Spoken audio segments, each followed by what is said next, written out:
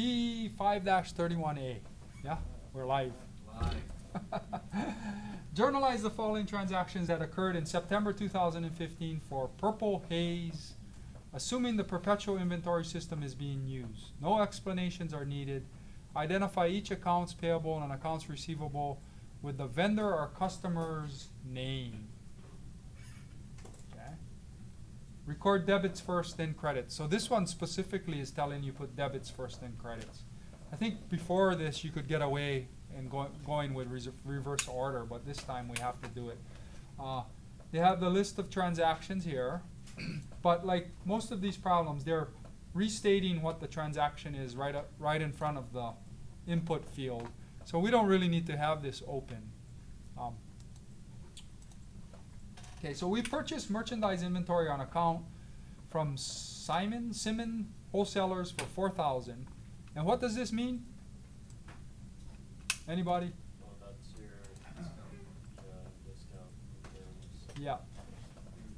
So we get, yes, we get 2% off if we pay in 15 days. Otherwise, all of it, you know, N you would think means net. That would be net of discount, but that N means all of it is due by the end of the month. So in this case, they went EOM, end of the month. Okay?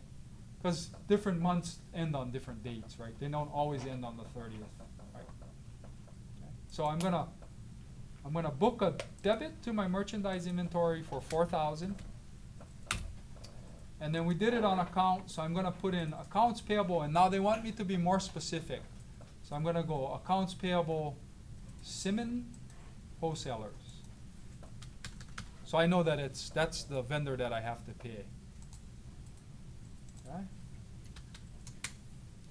Now we paid the freight bill on the September 3rd purchase. Okay, and notice that was FOB shipping point, so that means that we were responsible for the cost of the shipping from the shipping point. Okay, so we're gonna put that right into merchandise inventory because we're on the perpetual system, and we're gonna credit cash because it says we paid, right? It has the word paid in here, so that means that cash was expended.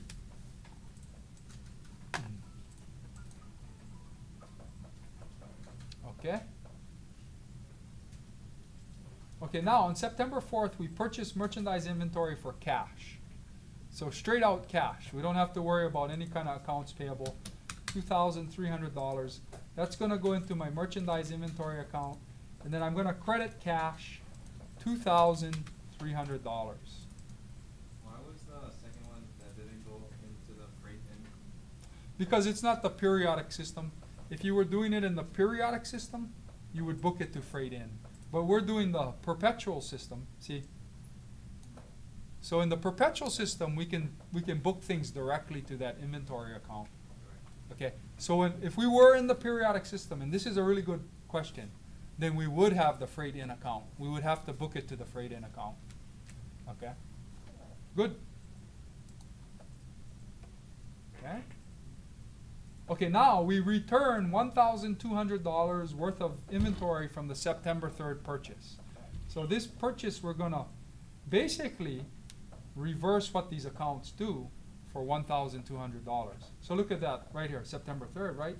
If I'm returning $1,200, I just have to flip-flop the debit and credit, but use $1,200. So I'm gonna debit accounts payable and credit merchandise inventory, and I gotta be specific about the accounts payable that I debit.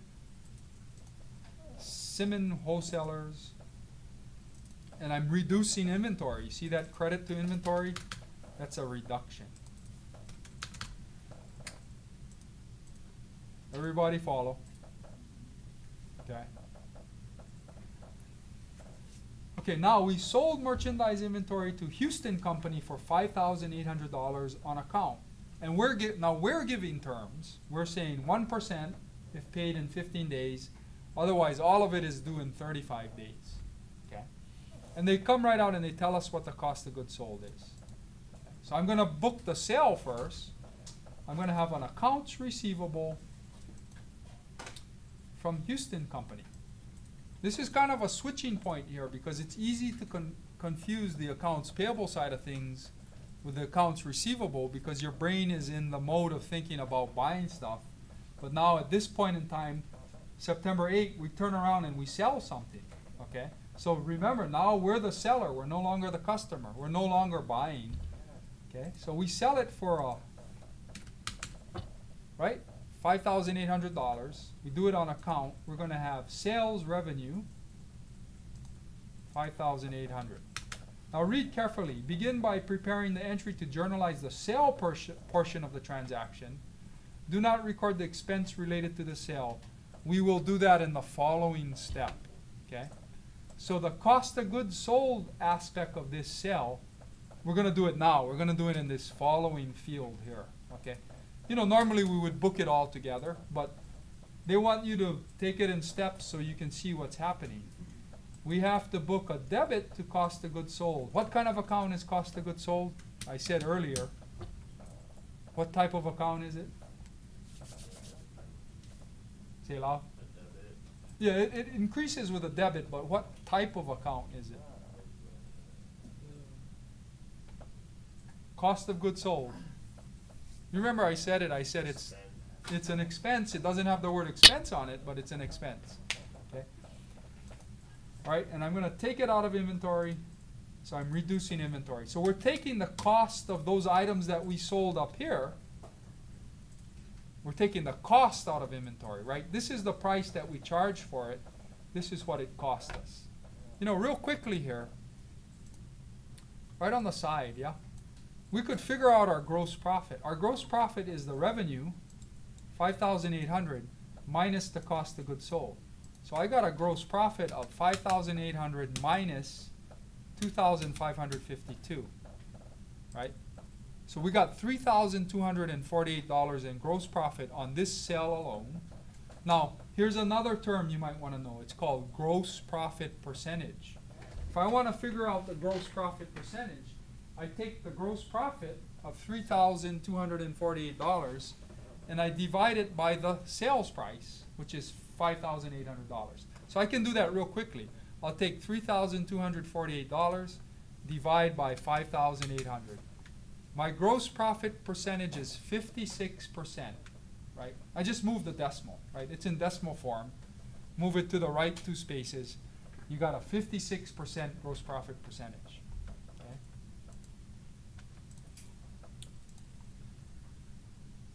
So far, so good, yeah? Okay. Now, what happens on September 9th? We purchase merchandise inventory on account from Terran wholesalers, $6,000, and the terms are 2% in 10 days, otherwise all of it in 30. And this one is FOB destination. So that means that we're not going to be paying for the shipping. This Terran company pays for the shipping. Okay? So we shouldn't have a shipping bill related to this. So I'm going to have more inventory, and then I'm going to have an accounts payable from Terran, 6,000.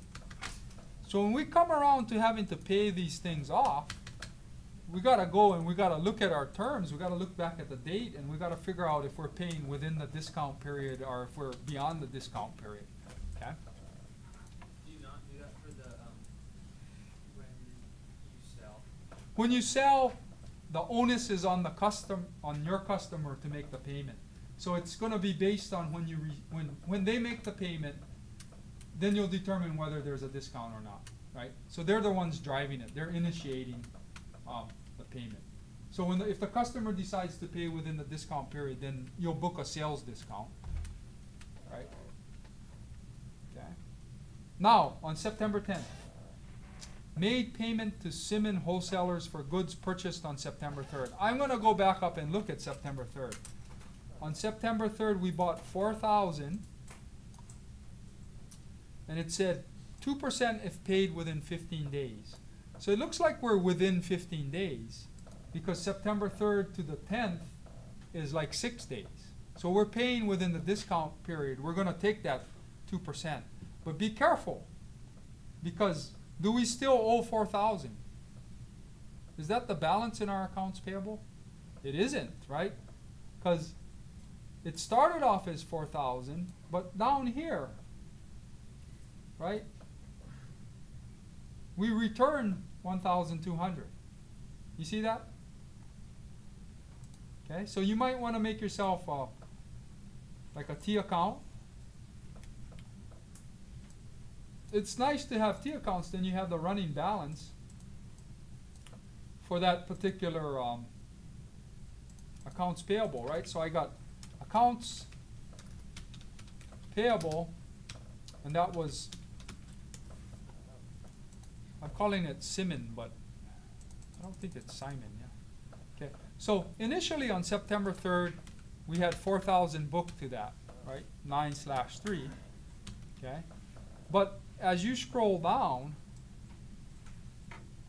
you notice on September 6th, right?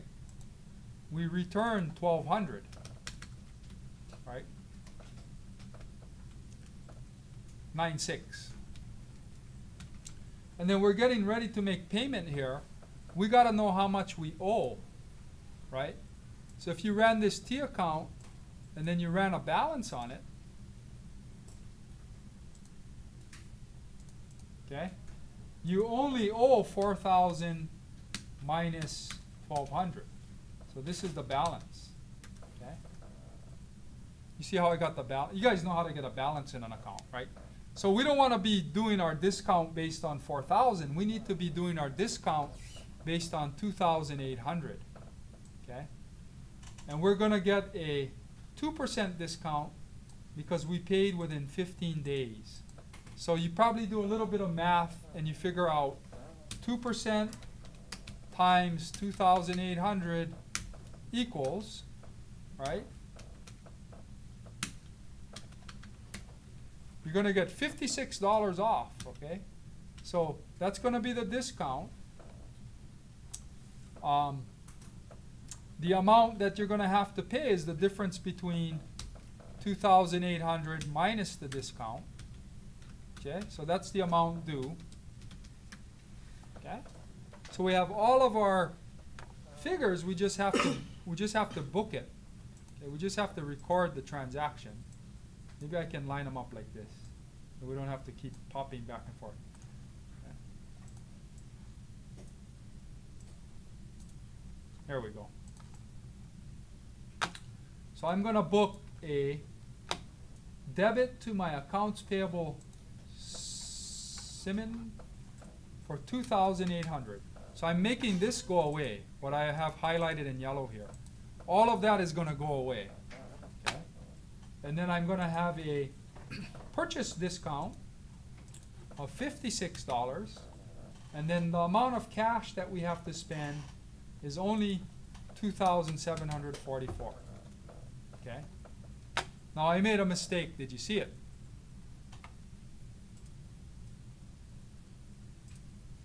Right?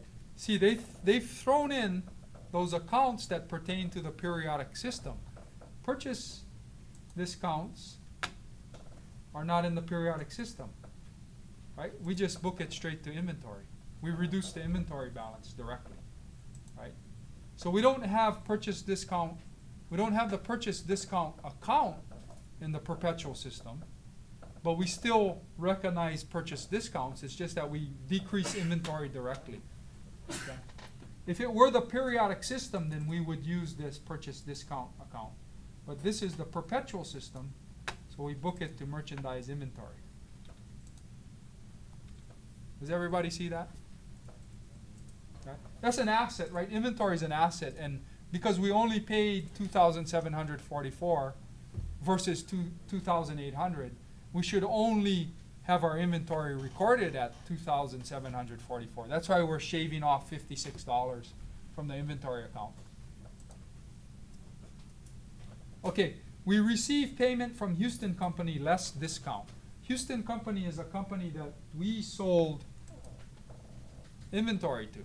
Okay, this one we might not need a T account. Let's go back and look. When did we sell this stuff? September 8th. And we said, Houston Company, you get a 1% discount if you pay within 15 days. Okay, so the sale amount was $5,800. And if they get the discount, it's gonna be 1% off, so probably $58, right? So this is the discount, which is equal to 1% off, right? So the amount that we're gonna get, the payment that we're gonna receive is the difference between 5,800 and the $58 discount. Okay. Now this is a sales discount. It's not a purchase discount. The way we record sales discounts is the same in both the perpetual and the periodic systems. Okay. It's no different. Okay. It's just the purchase stuff that's different. Go ahead. What if the discount is like a point, like 58.4? That my equation not would have 0.6. You know, I'd have to look at that. Okay. It doesn't say anything about rounding, right? I think if you do it as like the whole decimal point, if you do 1 point whatever per year. I have 25.6. Because what I did was if you do like, he does it separate. If you do like 1% times the 58 and then actually subtract it instead of doing it all at one point. Like if you do 5 about. You know how you can find the decimal two different ways? What? No. No. Let me take a look a little later and then let me book this for you first here. Let's see. Okay, so we're going to get the payment. We're going to get cash of 5,742. And then we're going to have a sales discount of 58. And then we're going to reduce our accounts receivable by the full amount, 5,800. Okay. Give me your number real quick. Oh wait, did you take the sold merchandise or did you take cost of goods? I took what I sold it for, because that's what I'm waiting to collect. So you're not going to do anything with the cost of goods sold when you figure out a sales discount. A sales discount is based on the sales figure. Yeah. Okay, now, after negotiations, we received a $200 allowance from Terran Wholesalers. Okay, an allowance is kind of like when you get a concession from your vendor, right? Oh, we're going to give you this allowance. We're going to give you this credit to your account. Okay, so what we need to do is we need to reduce the Terran Wholesalers accounts payable by 200, and then we're going to reduce the merchandise inventory account by 200. Can you slow down just a bit? Okay, Sorry. there you go. And then you can always watch this again because I'll put the link to it on the internet or into Laulima. You got a question on it? Or? No, I'm good. Okay, you're good. Okay. Now we sold merchandise inventory to Julian Company, $2,700 on account, and the terms are 3% if paid in 10 days. Otherwise, all of it is due at the end of the month.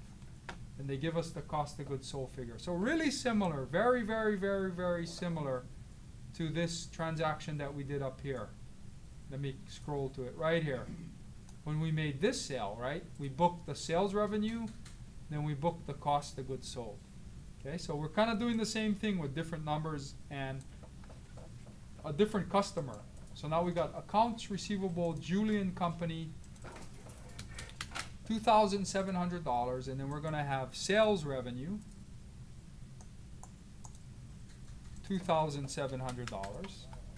That's the sales piece of it. And then at the same time, we're supposed to be booking cost of goods sold. So they tell me cost of goods sold is $1,134. Right? I'll go ahead and put the numbers in. And that's going to go to an expense account called cost of goods sold. And then we're going to reduce inventory. Right? So we're basically moving it out of the asset account and sticking it into an expense account when the sale occurs. Why do we do it this way? Why don't we book all the inventory as an expense when we buy it? Well, it's the matching principle, right? We need to match the cost of the item to the revenue that it generated, okay? So we only recognize it as an expense when we sell it. Okay, it gets recognized as an expense when the sale occurs. Okay, now we got Terran, right? Remember Terran. We're making a payment less allowance to Terran wholesalers for goods purchased on September 9th. So let's go back and look at September 9th. On September 9th, it said we bought 6,000. So you could easily take the same kind of T account thing and make yourself another one. And we'll call it Terran. Okay? And then you don't need what's in there now because we're going to put new stuff in there. It says, on September 9th, we bought from Terran 6,000. So that would be 9. Okay? And then what else happened with Terran? You kind of need to go scroll down and take a look. Oh, okay, we returned 200. So 200 is going to reduce, right, on the 13th here. Right? September 200 was returned. And then just to be safe, I would keep scrolling to check and make sure, okay, nothing else happened with Terran.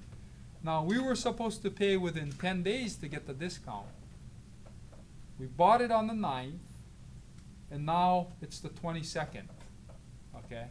So you might want to use your fingers 9, 10, 11, 12, 13, 14, 15, 16, 17, 18, 19, 20, 21, 20. That's already 14 days. We're not going to get the discount. We're not entitled to the discount because we paid beyond the discount terms. So we're going to have to pay the full balance. It's just that we got to make sure we know the full balance, right? So the full balance is going to be $5,800 because it's the 6,000 that was initially recorded minus the allowance amount. Okay? So we just have to pay off Terran wholesalers $5,800, and we'll use cash to pay that off, $5,800. Okay? Everybody got that one? Okay. So no discount on that one because we were outside of the discount time frame.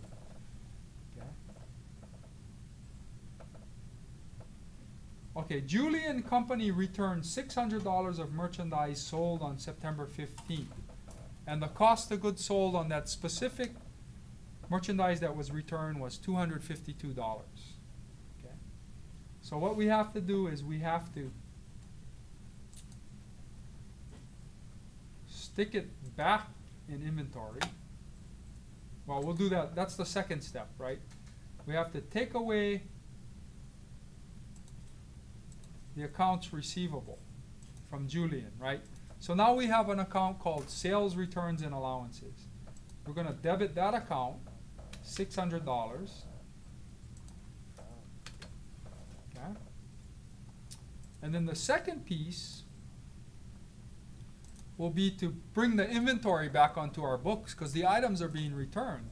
So we're going to debit merchandise inventory for the cost of $252, and then we're going to credit cost of goods sold. Okay, so we're actually reducing cost of goods sold. Right? That inventory came back to us, so we're reducing the expense and increasing inventory. Okay? Take a quick look at that.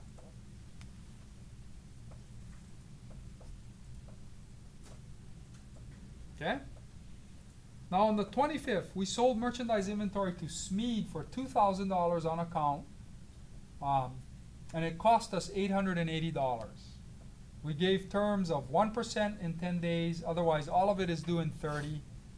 And it's called FOB shipping point. Okay.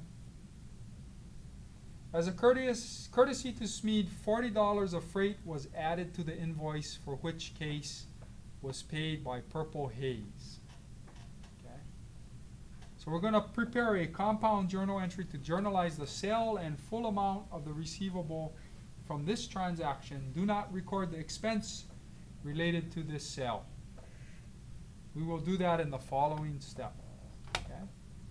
So we're going to have an accounts receivable SMED, right? We're going to have sales revenue. And then we're going to have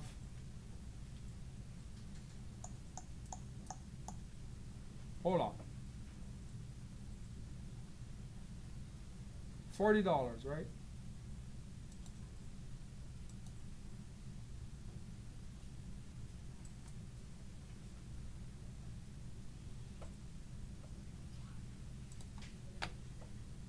No, we can't do that.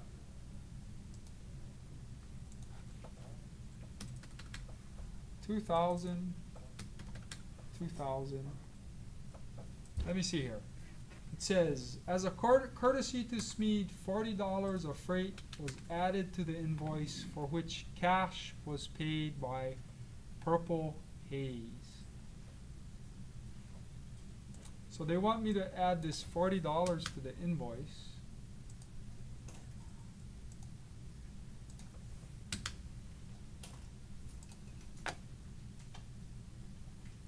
I don't know, that doesn't look right, but it worked, okay? So what they're saying is, the sale was actually $2,000, but we went ahead and paid for the freight to ship it, and we're billing it back to SMED. So we're charging SMED $2,040, of which $2,000 is for the items that we sold, and then $40 is for freight. So we got to be real careful, because when we do our discount, the discount would only be computed on the amount we charged for the items, not on the amount that we charged for the freight. You see what I'm saying? So this 1% discount only pertains to the items that were sold. It doesn't pertain to the freight charge. Okay? Now they want me to book the cost of goods sold. They say that it's $880. We did 2 of these already, so we should be pretty good about it. Debit cost of goods sold, credit inventory, $880.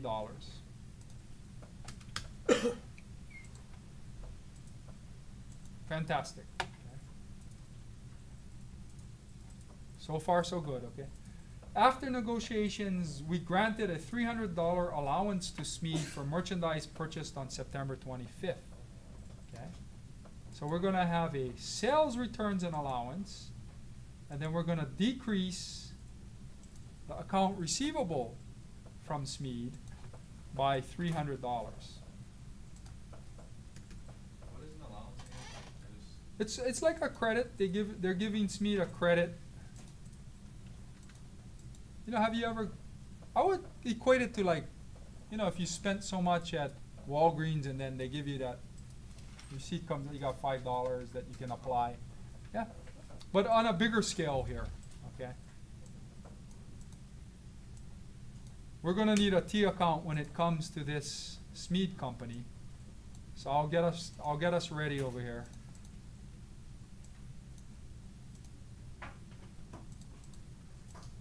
Okay. Okay, now it says we receive payment from SMED less the discount. So you might scribble it on a piece of paper when you're trying to figure this out. Or you could do it in your head, but if there's a lot of transactions, it gets to be a lot of stuff going on. So when did we first sell to SMED? Here, right? We sold SMED $2,000 in sales revenue, but the accounts receivable came out to being $2,040. Okay?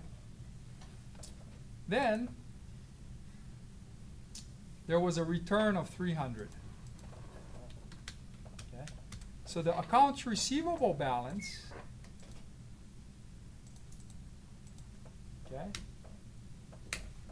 is $1,730, right? Let's see. $1,740, right? Okay. Now remember, $40 of that was for shipping. So I'm only going to take the discount on $1,700. Okay, so we got to figure out the discount. When we made this sale, it was 1% in 10 days. Okay, so if you take 1% of 1,700, you get $17. Okay. So I'm going to call this my discount. This was the sale amount. Sale less the allowance. Okay. So this is going to be the payment received for that sale. And then you got to add the $40 to that, right? Because this is for the freight. So the actual payment received would be $17.23. Okay. So I'm going to book $17.23 to cash. Okay. Then I'm going to have a sales discount of $17. I'm going to have a accounts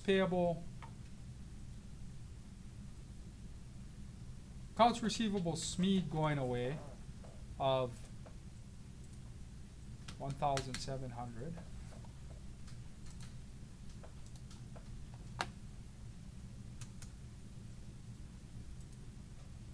We skipped a step, didn't we? Allowance and discount. Oh, yeah, the allowance.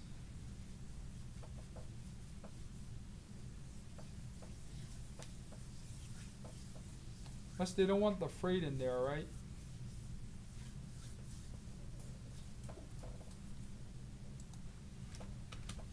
There you go.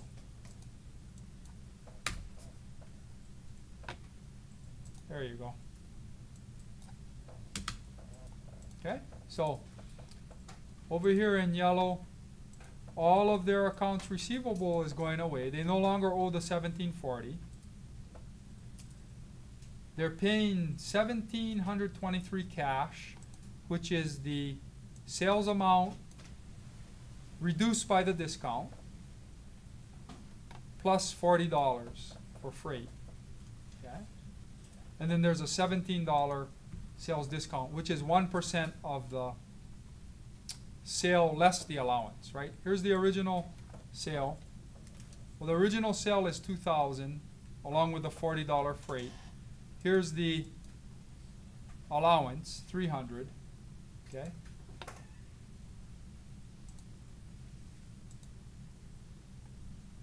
So that's probably the tougher one in this whole problem, I would say. Because you got to split hairs on that. You got to keep the freight charge separate from what the merchandise sale was, right? Because they're only getting a discount on the merchandise sale.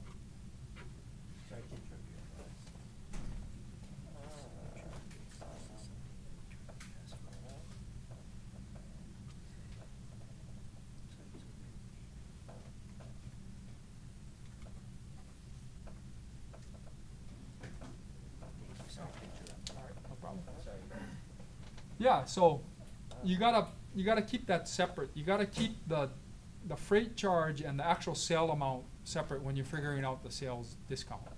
Okay. Now it says we receive payment from Julian Company less the return. So that's a different account receivable. You might want to have another T account going, and we'll call it Julian Company. Okay. And let's go back and check and see when we first had any kind of interaction with Julian Company. Simon, Houston, Taryn, Simon, Houston, Taryn, Julian. Okay, so we first had an accounts receivable on September 15th for $2,700 from Julian Company, and they were given 3% if they pay in 10 days. Okay, and we come down here and there's a return. So accounts receivable goes down by $600. I'm just posting, right? Just like we always did. Posting from the journal to the T account. $600 on September 23rd. Okay? And then, anything else happen with Julian? Doesn't look like it. Okay. Now it's September 30th. So, September 15th to September 30th is roughly 15 days. Originally, they had 10 days to get the discount. So they're outside of the discount time frame. They're gonna owe $2,100. Okay, so they're making payment on $2,100. We're gonna have $2,100 cash, and that's gonna go debit cash and credit accounts receivable Julian Company. Nice work. Oop, go back, take a look. Is there any piece in there that you want me to scroll back to, or anything you were confused on?